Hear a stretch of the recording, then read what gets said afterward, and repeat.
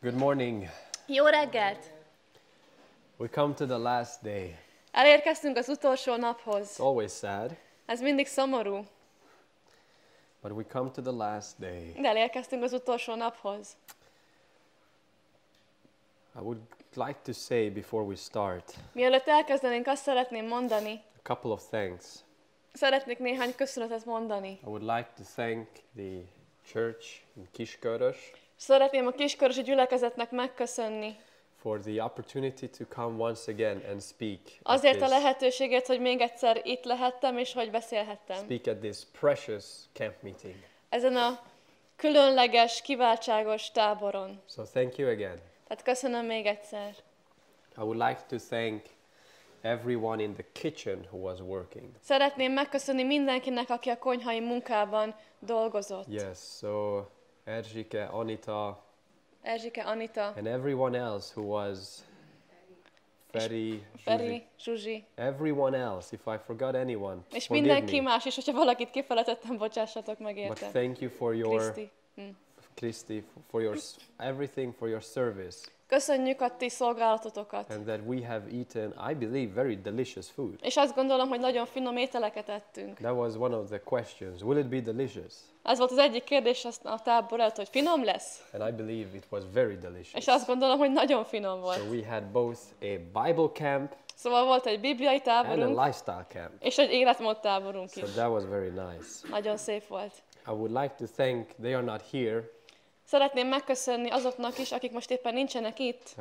Peter and Dori for leading us in the songs. Petinek és Dórinak, hogy az éneklésben vezettek It minket. was very elevating, Nagyon felemelő volt. and we are going to see probably next year És látni fogjuk talán jövőre, as they are going to take more responsibility in music with the other young people. hogy fognak több felelősséget vállalni a zenében, talán a többi fiatallal együtt. Maybe Gabor is going to sing, I don't know. Lehet, hogy Gábor fog énekelni, nem tudom. We will see. Majd meglátjuk. I would also like to thank our main technician in the camp, Szeretnék köszönetet mondani a fő technikusunknak a táborban, Jani. Jani. Without you, Nélküled this whole technical part with PowerPoints and az computers egész and what technikai have you, rész, a számítógépek, a kivetítések és with minden felvételek, cutting the a sermons, vágások, putting them up on the YouTube, amiket már fel is rakott az előadásokat a YouTube-ra. it would not have been possible without you. Nélküled ez nem lett volna lehetséges. And you have sacrificed a lot during this week, És nagyon sok áldozatot hoztál a hét folyamán. but I believe that God will bless you because of those sacrifices. És azt gondolom, hogy Isten meg is fog áldani az áldozataid miatt. So thank you, Jani, Köszi Jani, and may God really, really bless you. és Isten gazdagon áldjon meg. If I have forgot anybody, Ha bárkit is elfelejtettem you know, volna, that's how it is. Once you start to tell people, then tudjátok, ez így van, amikor egyszer elkezdesz köszönetet nyilvánítani. I want like to thank Marci for waking us up. Igen, és aztán köszönöm Marcinak, hogy It felébresztett has minket. been wonderful to wake up on that trumpet solo. Gyönyörű volt a trombita szólóra ébredni. It taught us patience. A türelmet tanított nekünk. It was character development. Jellemfejlesztő volt. So thank you, Marci, Hogy köszi Marci, for reminding us hogy emlékeztetél minket arra, on what we've been teaching during the week. hogy mit is tanítunk a hét folyamán.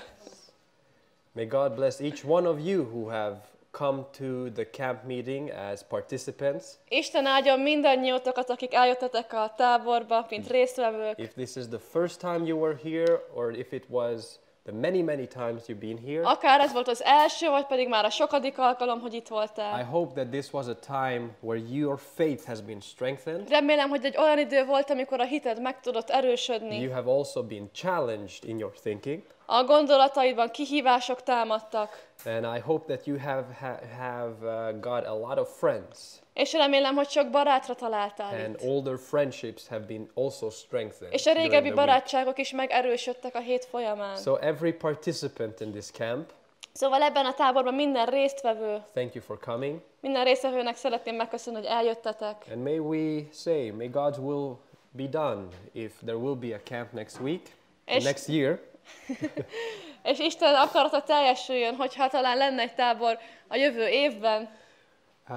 But I believe that if there will be, it will be a lot of blessing. Azt gondolom, hogy ha jövőre is lenne egy tábor, ez nagyon sok áldásul szolgálna. Today we are going to have our last talk.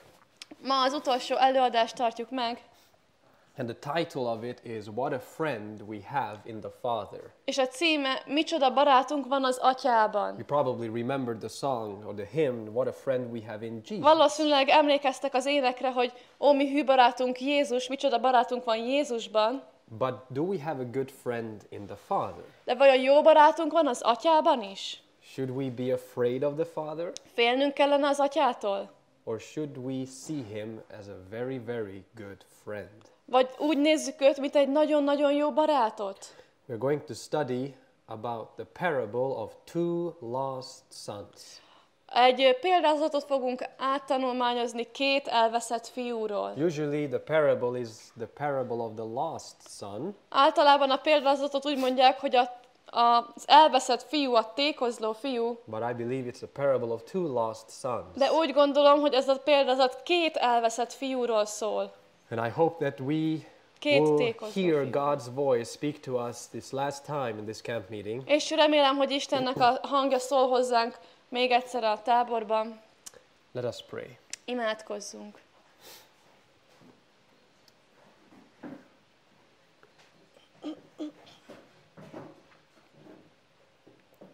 Father in heaven, Mennyei Atyánk,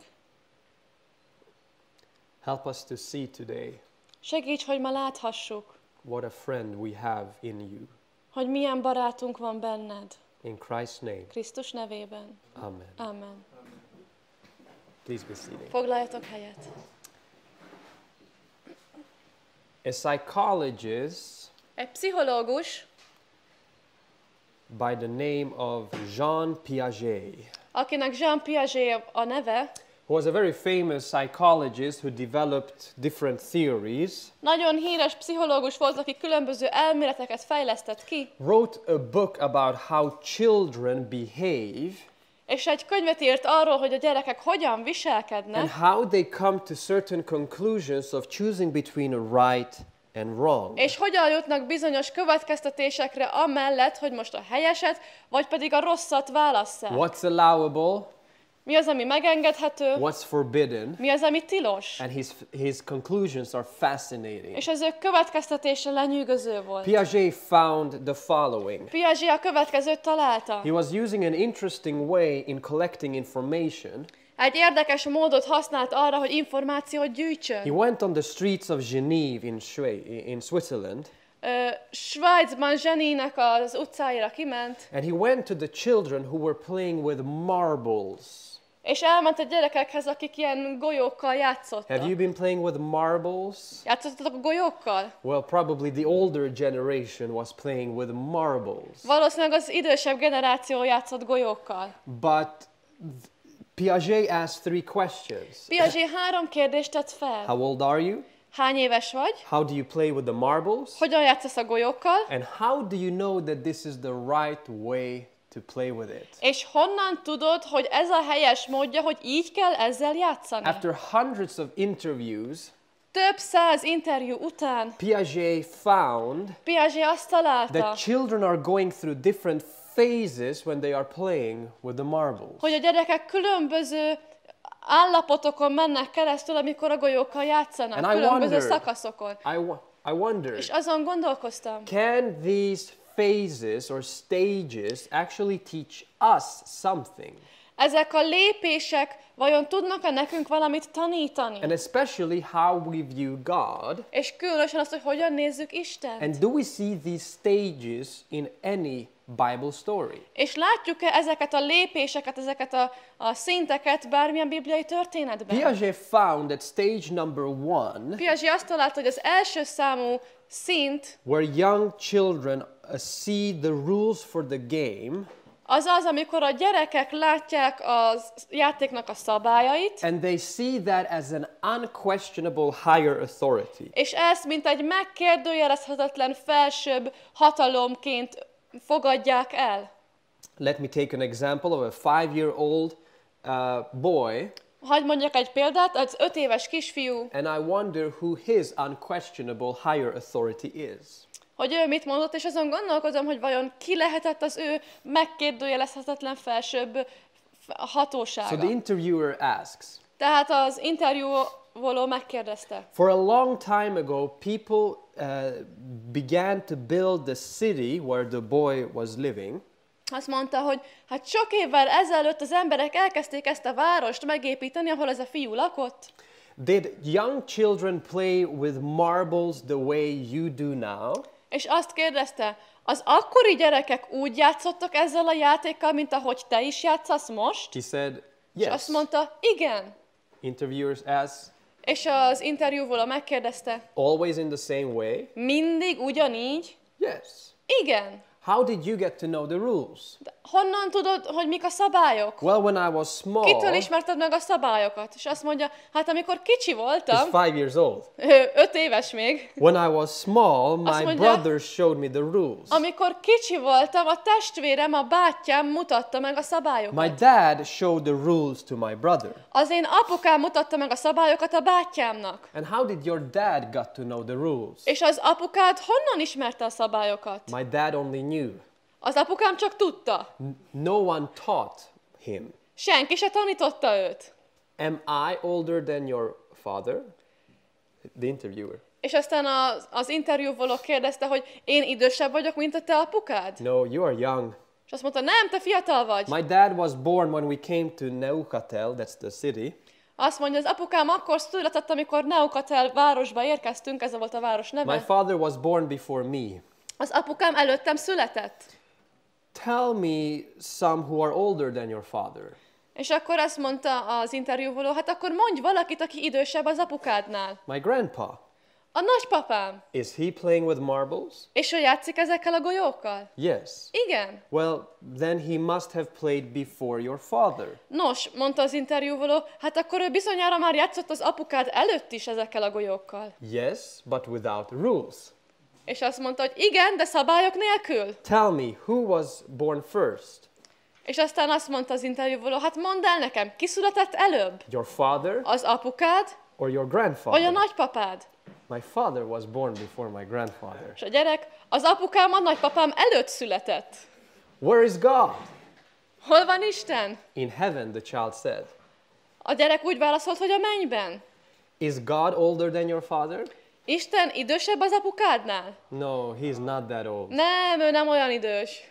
Isn't that interesting? Nem érdekes. It becomes quite convincing who the child's unquestionable higher authority is. Elég meggyőzővé vált, hogy ki is volt a gyermek számára a megkérdőjelezhetetlen felsőbb hatóság, Not even hatalom. God or grandpa is as old as the father. Sem Isten, sem a nagypapa nem volt olyan öreg, mint az ő apukája. I'm going to call the first stage the rule stage. Az első szintet a szabályszintnek fogom nevezni. Piaget discovered Piaget azt vette észre, that when children were playing with these marbles, they do not remain in the first stage though. hogy amikor a gyerekek ezekkel a golyókkal játszottak, ők nem maradtak ebben az első szintben. When they become older, Amikor idősebbeké váltak, they question these childhood rules megkérdőjelezték ezeket a gyerekkori szabályokat. and they become to have some sort of rebellious attitude. És elkezdett valamilyen lázadó hozzáállás kifejlődni náluk. Who has said that we must always do things in the way we have always done? Ki mondta azt, hogy mindig úgy kell a dolgokat csinálni, ahogy eddig is voltak? So teenagers are going through a period of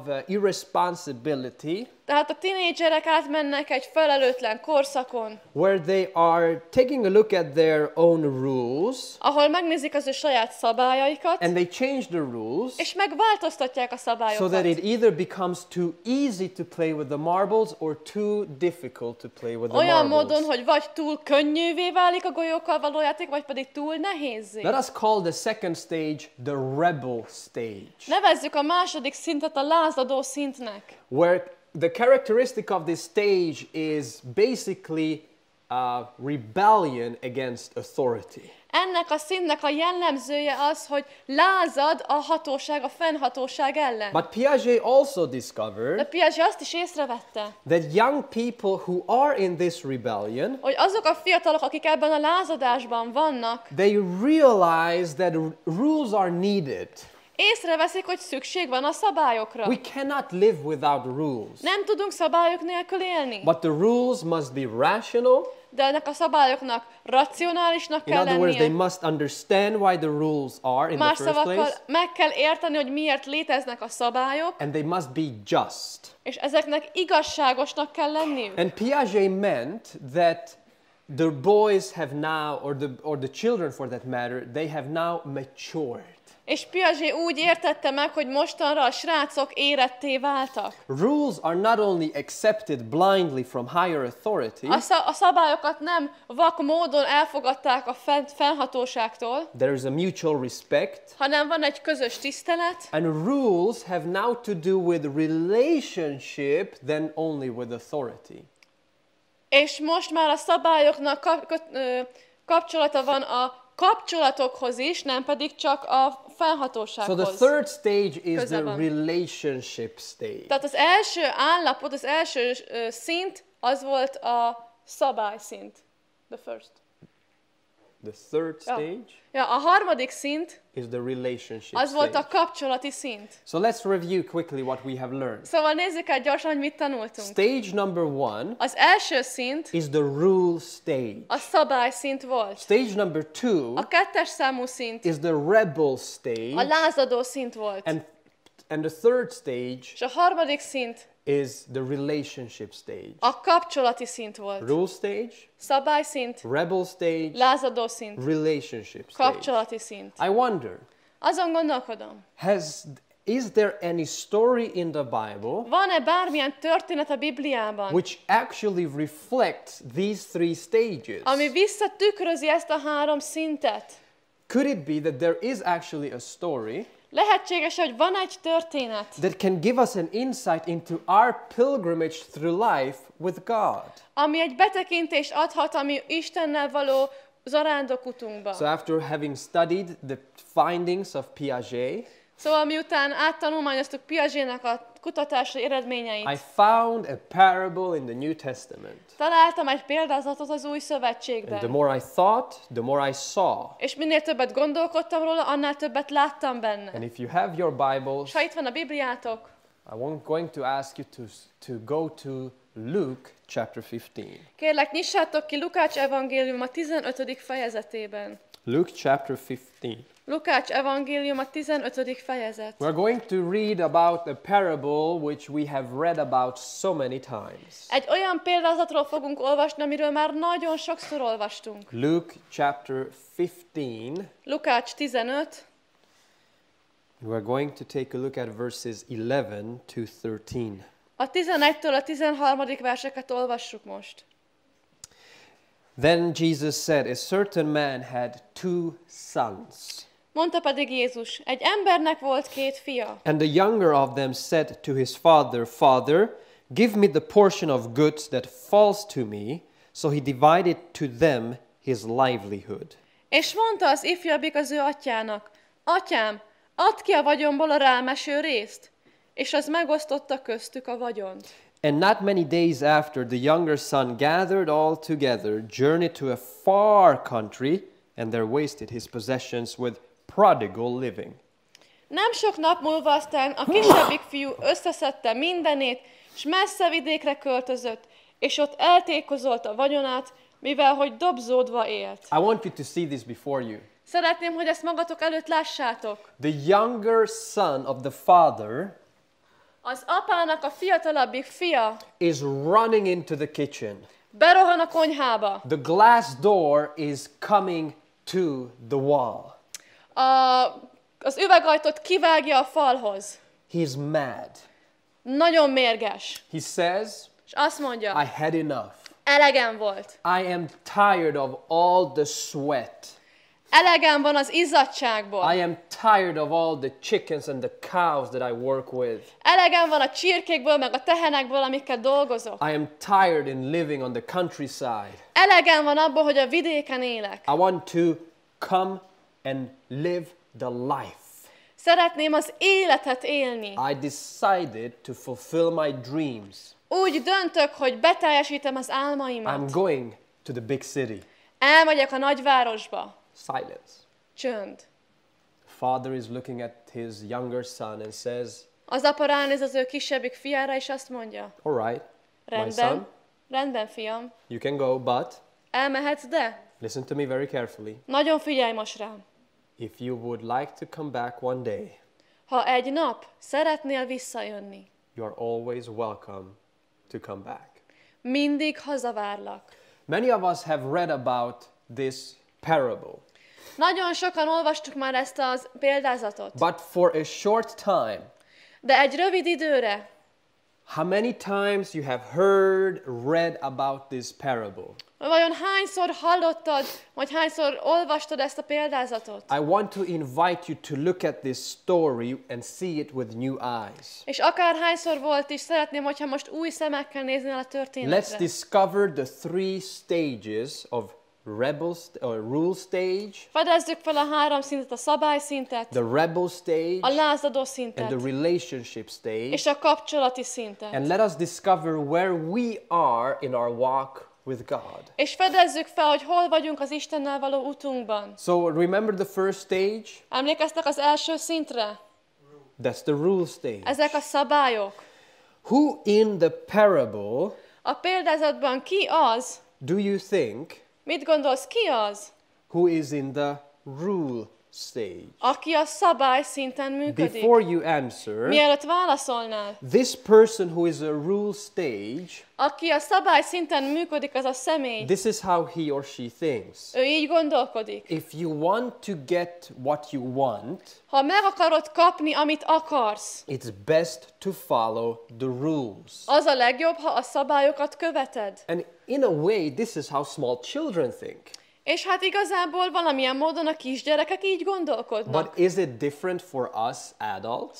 De számunkra, felnőttek számára ez különbözik? Is it possible that I am still spiritually speaking in this first stage? Lehetséges-e az, hogy én lelkileg beszélve, lelkiképpen szólva még mindig ebben az első szintben vagyok? Could it be that this is the way we actually relate to God? Lehetséges az, hogy így nézünk Istenre? That we think to ourselves Hogy azt gondoljuk magunknak, that everything with God, if we want to get anything from God, hogyha bármit is kapni akarunk Istentől, well, I better obey. nos, hát akkor jobban teszem, ha viselkedek és engedelmeskedek. Everything with God is thou shalt not or thou shalt. Minden, ami Istenhez kapcsolódik, az az, hogy ne. If you want to get your part of the cake, Hogyha meg akarod kapni a sütidet, well, nos, don't make yourself a fool.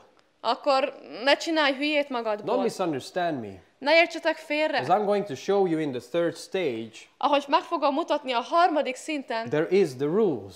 ott is ott vannak a szabályok. But the question is what motivates you in your relationship. De a kérdés az, hogy mi motivál téged a te kapcsolatodban. Remember the two groups? Emlékeztek a két csoportra? You had the first group, Ott volt az első csoport, which said that I have take the first step towards God. ami azt mondja, hogy én teszem meg az első lépést Isten And you felé. have the second group that says God is the one that takes the És first ott van a step. második csoport, ami azt mondja, hogy Isten az, aki megteszi az első lépést. Can someone in the parable of Jesus fit in to the first stage? Jézus példázatában valaki beleillik-e az első szintbe? Well, we may think that it's the lost son. Nos, talán azt gondoljuk, hogy a tékozló fiú, az elveszett fiú. But think again. De gondoljatok át még Let egyszer. us read the end of the parable in verse 28 to 30, Olvassuk el a példázat végét a 28-tól a 30. where versekig, we are going to see the words of the older brother, ahol az idősebb fiúnak látjuk a szavait. and he is going to give us an insight into how he thinks. És ő egy betekintést ad abba, hogy hogyan gondolkodik. He had a tough day. Egy nehéz napja volt. He is covered by sweat and Izzadság mud. borítja, meg a por és a kosz. He had a hard day of work. Egy kemény munkás napja But volt. suddenly, as he's about to come into the place where the house was, De aztán hirtelen, amikor megy arra a helyre, ahol a házuk is állt, he hears laughter coming from the house. nevetést hall a házból. It was long ago that he had heard laughter come from the house. Már nagyon rég nem hallott nevetést ebből a házból. And he wonders to himself, És azon gondolkodik magában, what in the world is happening here? mit történik itt? One of the servants is actually telling the older brother that his brother has come home. És aztán az egyik szolgál mondja neki, hogy az ő testvére hazaért. And the father is holding a party for him. És az apuka egy partit rendezett neki. How does the older brother react? Hogyan reagál erre az idősebb fiú? Verse 28. 28. vers. But he was angry Erre ő megharagudott, and would not go in. és nem akart bemenni. Therefore his father came out and pleaded with him. Az ő atya ezért kiment, és kérlelte őt. Is the father pleading with the younger son? Az atya kérlelte az kisebbik fiút is. We're going to come to that in a moment. Ehhez nem sokára odaérünk. So he answered and said to his father, Lo, these many years I've been serving you. Ő pedig felelvén mondta az atyának, ímé ennyi esztendőtől fogva szolgálok neked. It could better be translated as all these years I've been slaving for you. Ezeket a szavakat úgy lehetne pontosabban lefordítani, hogy mind ezekben az években a te rabszolgád voltam. Wow, Haszta? these are strong words. Elég kemény szavak. Does a father-son relationship involve slavery? Egy atya-fiú kapcsolat magába foglalja a rabszolgaságot? But the older son is thinking about his relationship with the father De az idősebb fiú úgy gondol az ő kapcsolatára az atyával, as a slave. mint egy rabszolgaság. We're going to see that the younger son who comes back, Látjuk, hogy a fiatalabb fiú, aki visszajött, he says, ő azt mondta, Lord, Father, I want to be your slave. atyám, én a te szolgád, a te rabszolgád akarok lenni. Both of them are Mindketten talking about the same thing, ugyanarról a dologról beszélnek, serving the Father. hogy az atyát szolgálják. But one of them believes it's a negative thing, Az egyik azt gondolja, hogy ez negatív, the other believes it's positive. a másik azt gondolja, hogy ez pozitív. So, all of these years I've been slaving for you.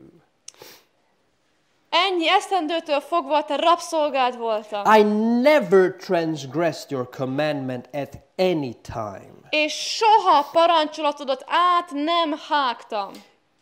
And yet you never gave me a young goat that I might make merry with my friends. És nekem soha nem adtál egy kecskefiat, hogy az én barátaimmal vigadjak. But as soon as this son of yours, De mikor pedig ez a te fiad, he doesn't say my brother, nem azt mondja, hogy a testvérem, as this son of yours, hanem ez a te fiad who has devoured your livelihood with harlots. megjött, aki paráznákkal emésztette föl a te vagyonodat. That's strong words. Ez elég kemény szavak. You killed the fatted calf for him. Levágattad neki a hízott túlkot. Do we actually understand what the older brother is saying to the father? Megértjük, hogy mit mond az idősebbik fiú az apának. Father, I do not understand you. Apám, én nem értelek meg téged. Look, Nézd, all these years I've been slaving for you. mind ezekben az évek folyamán a te rabszolgád voltam. I kept every rule possible. Minden lehetséges szabályt betartottam. I have never gone against you. Sosem ellenkeztem veled. I never sinned against you. Sosem vétkeztem ellened. I always been going to church, Mindig elmentem a gyülekezetbe. participated in Sabbath school. Részt vettem a szombatiskolán. I have even sometimes cooked the lunch. Néha még ebédet is főztem. I have denied myself all pleasure. Minden örömöt megtagadtam magamtól. Everything because I believe that is what you wanted me to do. Mindent, mert azt gondoltam, hogy ez az, amit te tőlem kérsz. But oh no, De nem. not me. Nem én. I've been slaving for you. A te Neked a te rabszolgád voltam. And what do I get? És mit kapok én ezért? Well, you get together a party for your son Hát egy bulit rendezel a te fiadnak, who ran away from you aki elszökött tőled, and who, by the way, was not even interested in you. és egyébként nem is érdekelted őt. And what do I get? És én mit kapok? A happyless life. Egy boldogtalan életet. Nothing. Semmit. Nada, Nada. zero, Nulla. nothing. Semmit.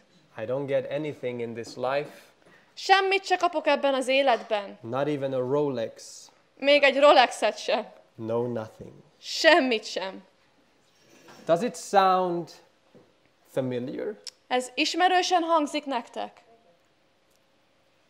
Could it be possible Lehetséges-e, that you and I are actually repeating these thoughts once or twice in our lives? hogy te és én ezeket a gondolatokat ismételjük az életünkben egyszer vagy kétszer? Could it be that there is a corner in our hearts, Lehetséges-e az, hogy van a szívünkben egy sarok, or a very big part of our heart, vagy egy nagy rész a szívünkben, that only relates to God through the rules, ami Istenhez csak a szabályokon keresztül kötődik, like the older brother did with his father? mint ahogy az idősebb fiú tette az apjával? Could it be that we have grown up in a religion Lehetséges-e, hogy egy olyan vallásban nőttünk fel, where we have learned to expect God's blessings ahol or curses azt tanultuk meg, hogy várjuk el Istennek az áldásait, vagy várhatók az átkai, only based upon our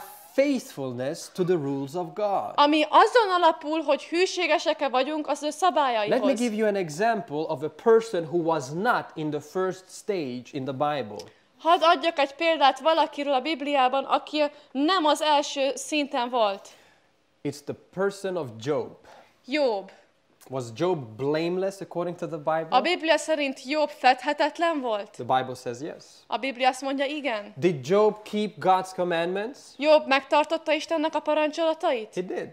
Igen. Yet it seemed to be that he was receiving not the blessings, but some sort of curses. De úgy tűnt, hogy nem az áldást kapja, hanem valamilyen átkot kap. If Job would have been in the first stage only, Hogyha Jobb csak az első szinten ragadt volna meg, he would have said similar things to the father as the older brother did akkor in the hasonló parable. dolgokat mondott volna az atyának, mint ahogy a példázatban is a fiú az apjának. But Job remained faithful De Jobb hűséges maradt, because he was not in the first stage. mert nem az első szinten volt. His relationship with God Az ő kapcsolata Istennel, was what led him through that difficult time. ez vitte őt át ezen a nehéz időszakon. Although he did not understand Noha nem értette why meg, the things happened to him as they did. miért történtek vele ilyen dolgok. Let me give you another example.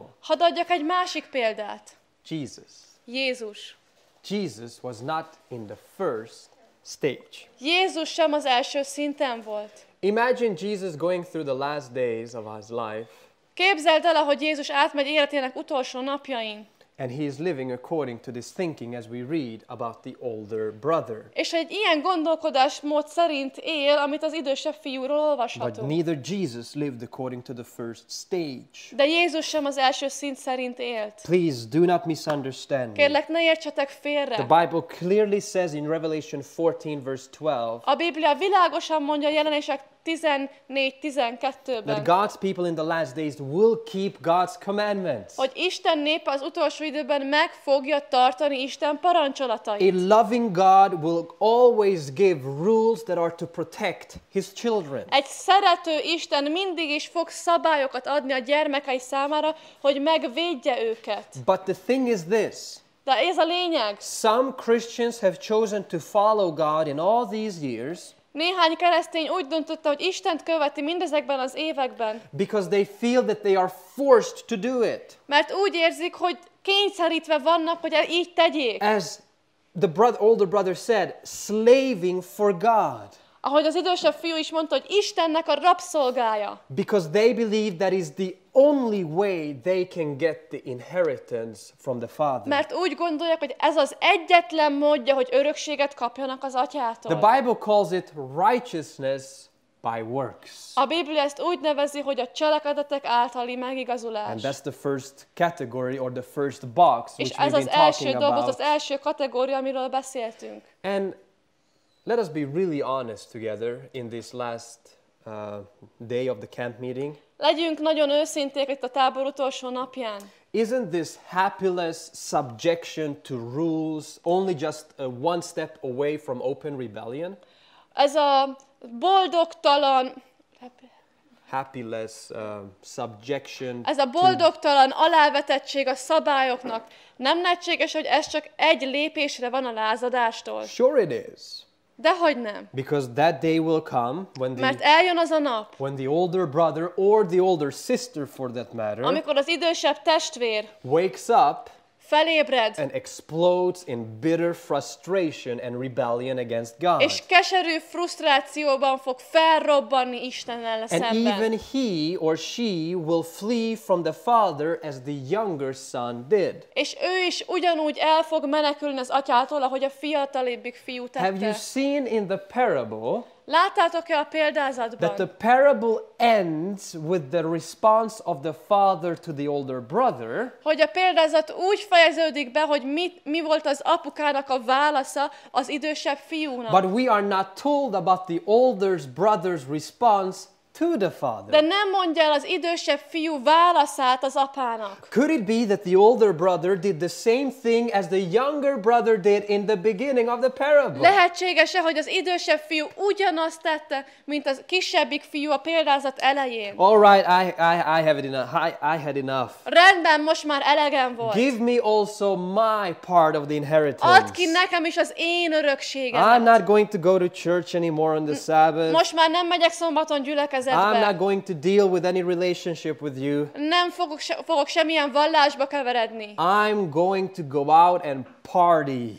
Elmegyek, és csak jól érzem magam, és bulizok. And I'm going to take care of all the worldly pleasures in life which I've been suppressing all these times. És kielvezem az összes világi élvezetet, amit egészen eddig lenyomtam. Finally, carpe diem. Végre, élj a mának.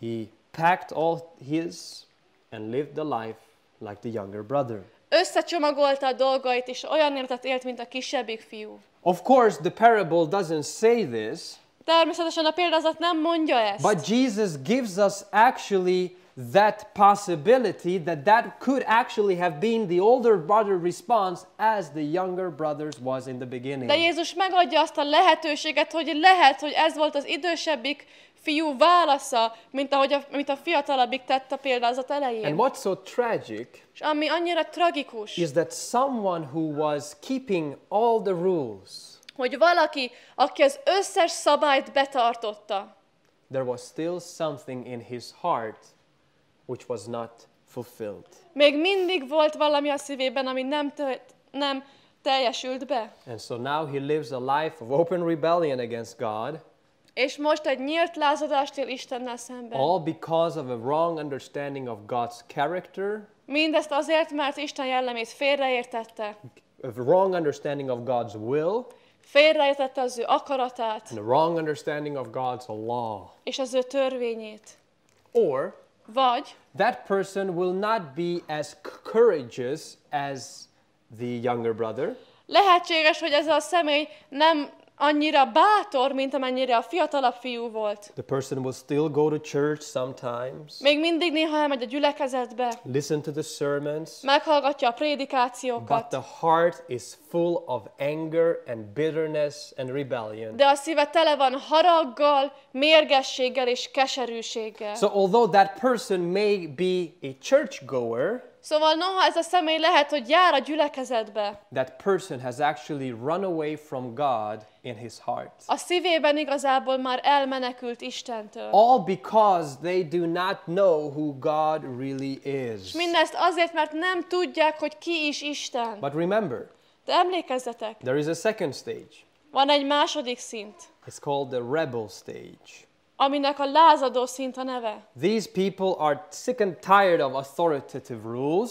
Ezek az emberek teljesen ki vannak fáradva már az ilyen fennhatóságos szabályoktól. They threw away everything they had since childhood. Eldobnak mindent, ami csak volt nekik gyerekkoruk óta. And they start to live life with their own rules that they have come up with. És a saját szabályaikon keresztül kezdenek el élni, amiket ők találtak ki. Is there someone in the parable who lives in open rebellion? Van-e valaki a példázatban, aki nyílt lázadásban él? Yes. Igen. That's the prodigal son. Ez a tékozló fiú. We are told in verse 13 the following. A 13. versben azt olvashatjuk. And not many days after, the younger son gathered all together, journeyed to a far country, and there wasted his possession with prodigal living. Nem sok nap múlva aztán a kisebbik fiú összeszedte mindenét, s messze vidékre költözött, és ott eltékozolta a vagyonát, mivel hogy dobzódva élt. But when he had spent all, there arose a severe famine in that land, and he began to be in want. Minek utána pedig mindent elköltött, támadt nagy éhség azon a vidéken, és ő kezdett szükséget látni. Listen very carefully, verse 15. És figyeljetek nagyon a 15. versre. Then he went and joined himself to a citizen of that country, and he sent him into his fields to feed swine. Akkor elmenvén hozzászegődik annak a vidéknek egyik polgárához, és az elküldte őt az ő mezeire disznókat legeltetni. According to the parable, A példázat szerint there are two sons, van két fiú, and there are actually two masters. és igazából két mester. There is the father, who is a master, Ott van az apuka, aki egy mester, but then there is this certain figure who is actually not being described much, de aztán itt van ez a meghatározott figura, aki annyira nem kerül leírásra, but also as someone who has some kind of mastership, de őnek is van valamilyen mesteri pozíciója és uralkodása. and in that difficult time, És ebben a nehéz időben, when the younger son amikor a fiatalabbik fiú realized that he was in big, deep trouble, felismerte, hogy mély, nagy problémában van. instead of first going to the father, Ahelyett, hogy először elment volna az apához, he went to this other master. elment ehhez a másik mesterhez. What's the mindset of the prodigal son? Mi a tékozló fiúnak a gondolkodás módja? Well, it's often a reaction against the experience they always had in life. Gyakran ez egy olyan reakció, ami a régi élet ellen szól. It's a revealed reaction of the mentality in the first stage. Ez egy olyan reakció, amilyen mentalitást az első szinten And láthatunk. usually it goes like this. És általában ez így történik. I had enough with the conservatives. Elegem van a konzervatívakból. I had enough with all their authorities and rules and what have Elegem you. van a szabályaikból, a fennhatóságaikból és mindenből. They tell me that I'm not to drink coffee, Azt mondják nekem, hogy ne igyak kávét, not smoke, ne cigarettázzak, eat vegan food, egyek vegán ételt, not to see Hollywood movies and ne entertainment, nézzek hollywoodi filmeket és más not szórakoztatásokat, to have any bling blings on my ears. ne legyenek ilyen csillogó dolgok a fülemen, And that's what they always talk about. és mindig erről beszélnek. I do not need anybody tell me how to live. Nincs szükségem senkire se, hogy megmondja, hogy hogyan éljek. Not my family, not my church, Se a családomra, se a gyülekezetemre, not my pastor, se a lelkészemre. because look at me. Mert csak nézd meg, I'm a grown-up man. egy felnőtt ember vagyok. I'm a free-thinking, independent human Én egy szabadon gondolkodó, független ember vagyok, who had enough with religious hypocrisy. akinek elege volt a vallásos képmutatásból. So goodbye. Szóval viszlát, Hasta la vista. hasta la vista. Does it sound familiar? Ismerősen hangzik. I have known many of these younger brothers and sisters Nagyon sok ilyen fiatalabb testvért who are not ismertem, necessarily that young chronologically speaking. akik időben vagy kronológiailag beszélve nem is annyira fiatalok. They are smart and they are smart and they see things. okosak és észrevesznek dolgokat. But when they see Christianity, when they look at a church, De amikor ránéznek egy gyülekezetre, egy egyházra és a kereszténységre, they don't discover the relationship with Christ. nem a Krisztussal való kapcsolatot fedezik fel, All they see is the do-to-do list. hanem mindaz, amit látnak, ez a checklista, hogy mit kell megtennem, a tennivalós lista. Young and not that young people that experience the church and God, Fiatalok és nem annyira fiatalok, akik az egyházat és a gyülekezetet és Istent így tapasztalják meg. they are in these two parts. Ebben a két részben And it's találhatóak. always dangerous to be on the extreme sides És of it all. mindig veszélyes valamelyik extrém oldalon állni. Because they say, Mert ők azt mondják, I'm going to leave the church, elhagyom a gyülekezetet, I'm going to reject all organized religion and God for that matter, visszautasítom az összes szervezett vallást és Istent is. and maybe I'm going to look into the church once a year or something like És that. talán néha megnézem a gyülekezetet egyszer egy évben. And I want to meet these people that are so suppressed by all these happyless rules. Sorry? I don't want to meet with this. I will meet so that I can És see how. aztán majd akkor találkozom ezekkel az emberekkel, akik így ennyire el vannak nyomva. You see what is fascinating Tudjátok, ami annyira lenyűgöző? is that although these two brothers are on the opposite side of the scale, Hogyha noha a skálának a két oldalán áll ez a két fiú, they are very much like in the heart. igazából nagyon is hasonlítanak a szívükben. What both of them want is freedom. Amit mind a kettő akart, az a What szabadság. both of them want is to become free. Amit mind a kettő akart, az az, hogy szabaddá legyen. They feel a heavy laden, Egy nehéz terhet éreznek. whether on the liberal side or on the conservative side, they feel a heavy laden. Akár a liberális oldalon, akár a konzervatív oldalon egy nehéz terhet éreznek. I call it the heavy laden of legalism, Úgy hívom, hogy a törvényeskedésnek a terhe. and the other one is the heavy laden of licentiousness, that is, do what you want, there are no rules. A második pedig a szabadosságnak a terve, ami azt jelenti, hogy csinálj, amit akarsz, nincsenek szabályok. Both of them are enslaved Mind a kettő szolga, rabszolga, because they have a wrong picture of the character of God. mert rossz képük van Isten Because jelleméről. both of them see the Father only as an authoritative lawgiver and nothing else. Mert mind a kettő úgy nézi az atyát, mint egy fennhatósággal teljes valaki, aki megadja a törvényeket, And who és is semmi más. interested in only punishing and punishing És aki csak and abban sometimes bless. érdekelt, hogy büntessen, és néha megáldjon. The one brother has left the home because of God's rules and he is lost. Az egyik fiú elhagyja az otthonát, mert Because of God's rules and he is lost. az egyik fiú elhagyja az otthonát Isten szabályai miatt, és elveszik.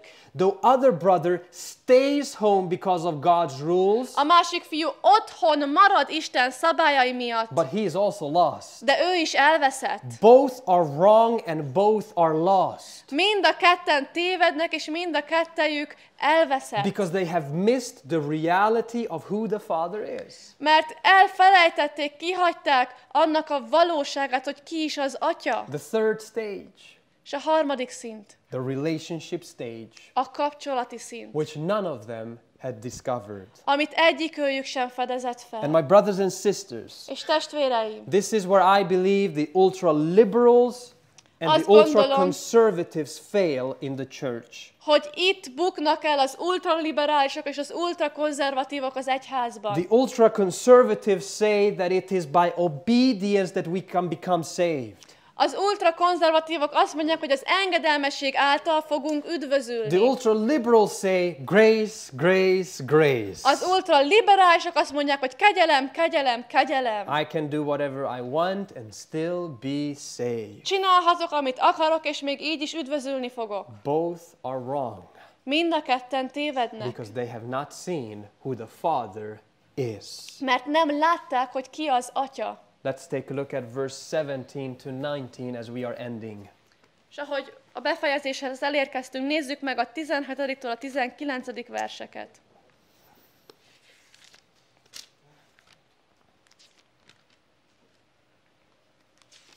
going to read from verse 16. Lukács 15-16. verstől. And he would gladly have filled his stomach with the pods that the swine ate, and no one gave him anything.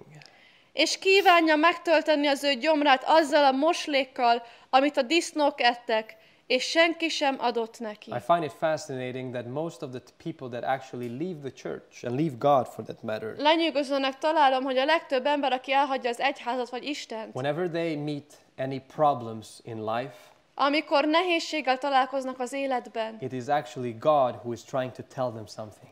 Isten az, aki próbál nekik valamit mondani. And just as in the story of the young son, És ahogy a fiatalabb fiúnak a történetében, verse 17, a 17. vers azt mondja, but when he came to himself, de aztán, amikor magába szállt, in other words, he realized, what have I done?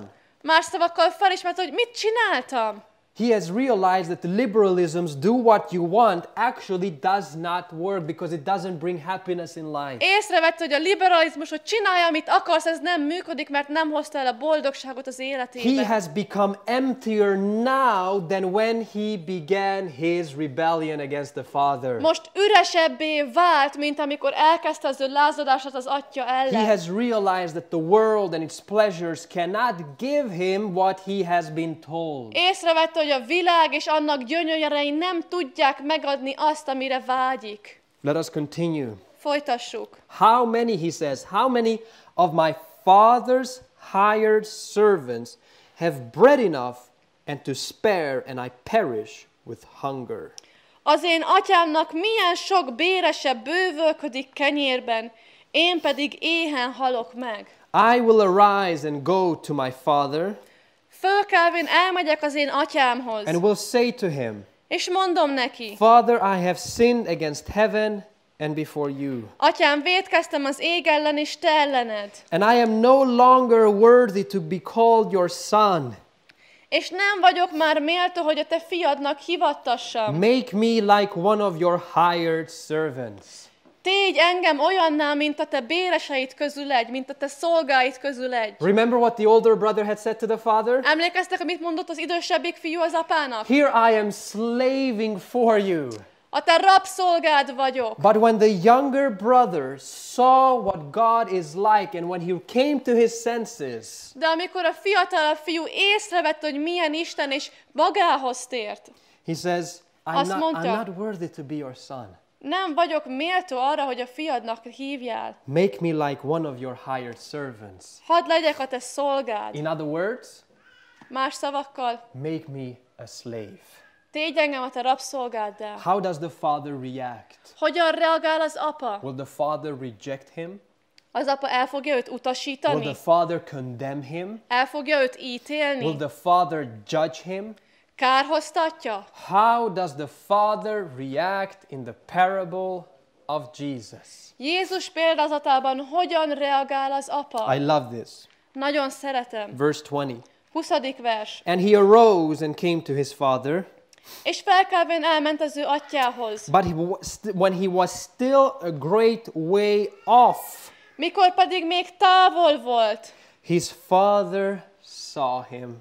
meglátta őt az ő atya. Which tells us that the father was actually looking for his son. Ami azt mondja el, hogy az apa várta a fiát. Daily the father was looking into that part when he said, if my son is going to come back, he's going to come back from that place. Naponként az apa várta a fiát, és azt mondta, ha a fiam visszajön, akkor onnan fog jönni. And the Bible says that the father saw, he was still a great way off, his father saw him and had compassion. És a Biblia azt mondja, mikor pedig még távol volt, meglátta őt az ő atya, és megesett rajta a szíve. The parable doesn't say that the father said, A példázat nem azt mondja, hogy az apa azt mondta volna. oh no, here comes my rebellious son. Ó, ne, itt jön a lázadó fiam. The Bible says he had compassion A Biblia azt mondja, hogy megesett rajta a szíve, because the father loved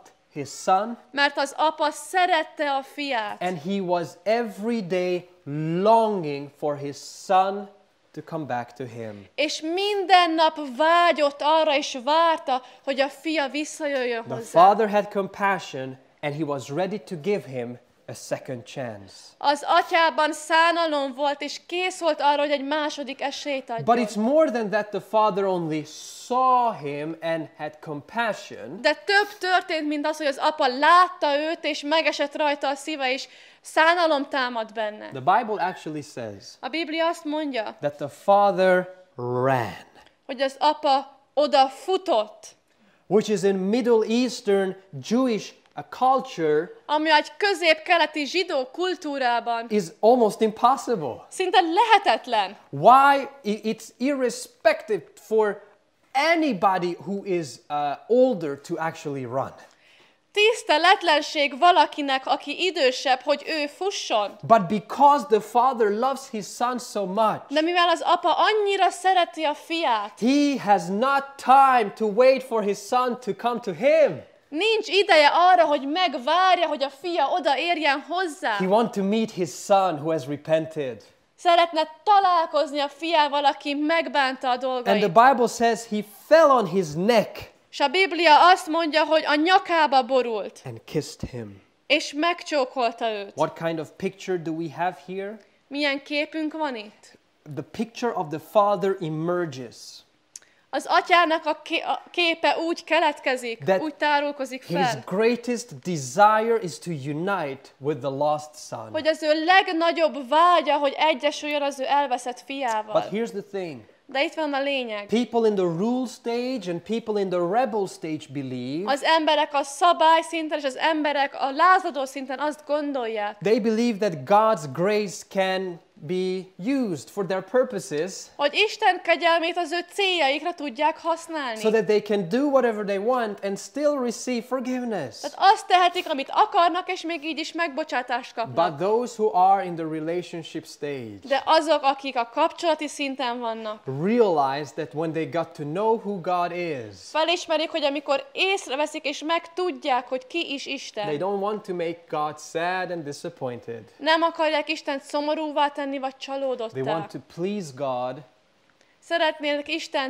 Szeretnének neki örömet okozni. every single day. Minden egyes nap. And that's the wish God has for each one of us here. És ez Istennek a vágya mindannyiunk számára itt. I don't know if God has talked to you during this last presentation, Nem tudom, hogy Isten szólt-e hozzád ezen az előadás folyamán. but there are these three stages which we can be in. Itt van ez a 3 szint, amelyben ott lehetünk. We can be in the rule stage, Vagy a szabály szinten, we can be in the rebel a stage, lázadó szinten, or we can be in the relationship stage. vagy pedig a kapcsolati szinten. We're in the relationship stage, as I said. És ahogy mondtam, a kapcsolati szinten God unites with us. He wants to be with us Isten egyesül velünk akar lenni. because He loves us that much. Mert ő annyira szeret minket. And that love within us wants us to make faithful to God and His law. És ez a szeretet bennünk az, ami miatt hűségesek akarunk hozzá lenni. My question to you is this as we are ending. A kérdésem hozzád ez, ahogyan most befejezzük. Have you run away from God? Te is elmenekültél Istentől. Have you taken decisions in your life Hoztál az életedben olyan döntéseket, where you have step by step, day for day, ahol te lépésről lépésre, napról napra come more and more away from God and His love? egyre messzebb és messzebb mentél Istentől és a szeretetétől. Or you have actually not met and experienced what the love of God really is. Vagy még nem találkoztál és nem tapasztaltad meg, hogy mi is Istennek a szeretete. Because you have believed the lie that God is a God whom we are to be afraid of. Mert elhitted azt a hazugságot, hogy Isten egy olyan Isten, akitől félnünk kellene. God is a God who sits in the clouds as a police ready to judge whatever És is azt being gondolod, done. hogy Isten egy olyan Isten, aki ott ül a felhőn, mint egy rendőr, és kész arra, hogy elítéljen. I have good news for you, my friends, as we are ending this camp meeting. Jó hírem van számotokra, barátaim, hogy ezt a táborozást most befejezzük. God is not a God whom we are to be afraid of. Isten nem egy olyan Isten, akitől félnünk kellene, God is a God who is our friend. hanem Isten egy olyan Isten, aki a mi The barátunk. parable of Jesus Jézus példázata shows us the story of who God the Father is. megmutatja a történetet, hogy ki is Isten, ki is az Atya A Isten. father who looks down on his children on this planet gone wrong. Ez egy atya, aki lenéz az ő gyermekeire, egy bolygón, ahol olyan sok minden tönkrement. Children who have run away from him and got lost. Gyermekek, akik elfutottak Istentől, és akiket elveszített. Children who have stayed home and got lost. Gyermek, akik otthon maradtak, és így is elvesztek. But where all of these two groups of people's greatest desire is És ami a legnagyobb vágya ennek a két csoportnak, is to realize that they have been created for love. az az, hogy felismerjék, hogy szeretetre lettek teremtve. Augustine was right when he said, Augustinnak igaza volt, amikor azt mondta, our hearts can only find rest when they find rest in you. a szívünk csak akkor tud megnyugodni, amikor nyugalmat talál benned. So I don't know where you are. Nem tudom, hogy hol vagy. First stage, second stage, Első third szinten, stage. második szinten, vagy a harmadik szintben. But I would like us, each one of us, De szeretném, hogyha mindannyian to make a commitment for Christ. elköteleződnénk Krisztus mellett. As we are ending this camp meeting, És ahogy befejezzük ezt a tábori to találkozót, say, Lord, azt mondhassuk, I hogy have Uram, met you today ma and this whole week. találkoztam veled, és ezen a héten. I have seen that I have baggages. Láttam, hogy csomagjaim vannak. I have seen that I'm in the vicious cycle of shame. Észrevettem, hogy a szégyen ördögi körében vagyok. But I know, Lord, that you are calling me out of that cycle into everlasting De life. tudom, Uram, hogy ebből a ciklusból engem az örökkévaló életre hívsz ki. And I know, Lord, És tudom, Uram, that even though I may have gone away from you, hogy noha elmentem tőled, just as the father in the parable, you are searching for me. ahogy az Atya a példázatban, te keresel engem. You have compassion for me. Szánalmad van And irántam. you are ready to run to me to get me. És kész vagy hozzám futni, hogy elkapjál. I don't know where you are in your walk with God. Nem tudom, hogy hol vagy az Istennel való But I utadban. believe that during this week, God has speaking to our hearts every day. De azt gondolom, hogy ezen a héten Isten minden nap szólt a mi And szívünkhöz. whether you are in the rule stage or you are in the rebel stage, Akár a szabály szinten vagy a lázadó szintben. we do realize Felismerjük, that we do not have to be afraid of that love of God, hogy nem kell Isten szeretetétől félnünk, which we have actually been created for. amire meg lettünk teremtve. I'm going to ask you Arra kérlek, that if you want to make a recommitment for Christ, hogyha szeretnél újra elköteleződni Krisztus mellett, and you want to say, Lord, és azt szeretnéd mondani, hogy Uram, I'm tired of that old past. belefáradtam a múltamba, I want to make a decision for you. szeretnék dönteni I melletted. would like to renew my commitment to you. Szeretném megújítani az elköteleződésemet melletted. Here's my heart and let it be consecrated, Lord, to thee. Itt a szívem, Uram, és hadd legyen neked szentelt szív. I would like to actually ask you that if God has speaking to you in this sermon, Arra szeretnélek kérni, hogyha Isten szólt hozzád ebben a prédikációban, and you have seen the beautiful picture of the Father, és láttad az Atyának a gyönyörű képét, do not hide from him. ne rejtőzz el előle, Come to him. jöjj hozzá. And I would like to ask us as we are ending our camp meeting, Arra szeretnének kérni, hogy befejezzük a tábori összejövetelt. if there is anybody who would like to make that recommitment, Hogyha van valaki, aki szeretné ezt az újra elköteleződést meghozni, and you want to start the next week and the next month and the following time of the year, you want to say, Lord, és szeretnéd a következő hetet, hónapot, a következő időt úgy kezdeni, Lord, today is a new time with you. hogy azt mondod, Uram, eljött az idő, hogy egy új időszakot kezdjünk. I'm not hiding anymore. Nem rejtőzködök már el I előled. feel that your love is drawing me out of that cycle. Érzem, hogy a te szereteted kihúz engem ebből a So ciklusból. if there is anybody here Szóval, ha van itt bárki, who would like to say, Lord, here I am. aki azt mondja, Uram, itt vagyok, I want to live for you szeretnék érted élni, because you have died for me. mert te meghaltál I értem. would like to actually ask you to please come to the front Arra szeretnélek kérni, hogy akkor jöjj előre. and say, Lord Jesus, És mondta, hogy Uram Jézus, here I am. itt vagyok, Speak to me. Szólj hozzám, come to me, jöjj hozzám, live with me. élj velem.